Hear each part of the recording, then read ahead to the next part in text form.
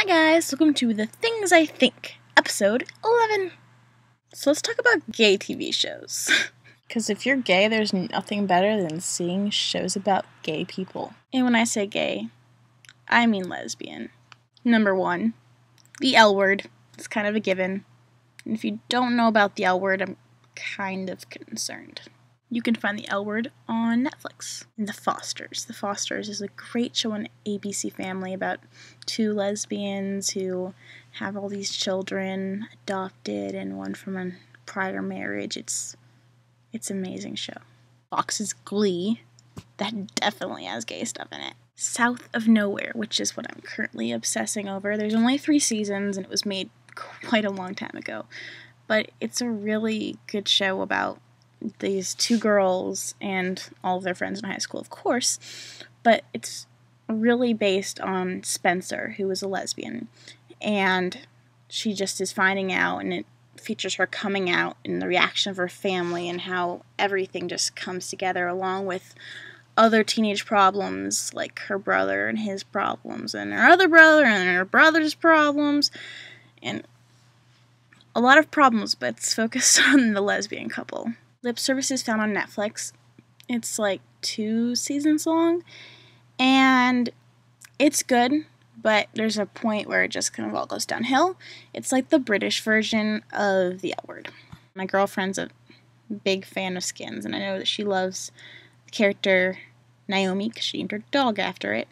The real L word is like not fake lesbians. It's a reality TV show. It's based on the actual TV show, The L Word. Oh my god, Orange is the New Black.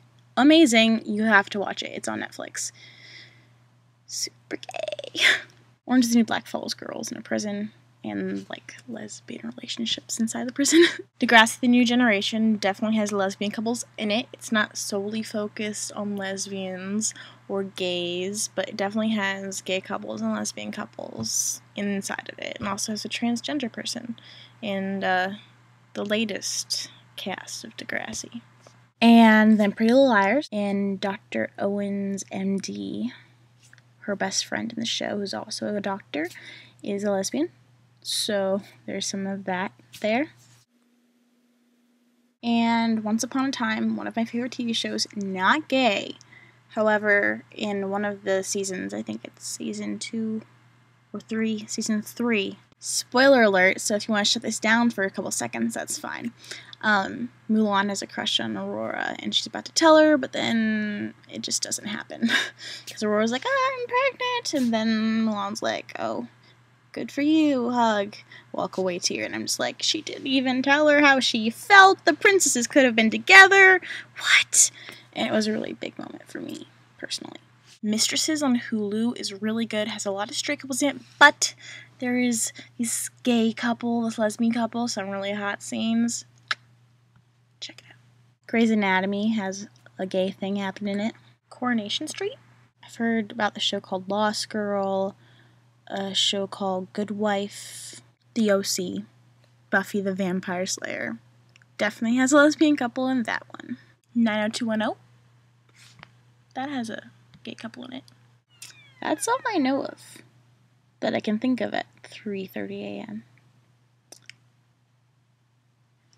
Thanks for watching.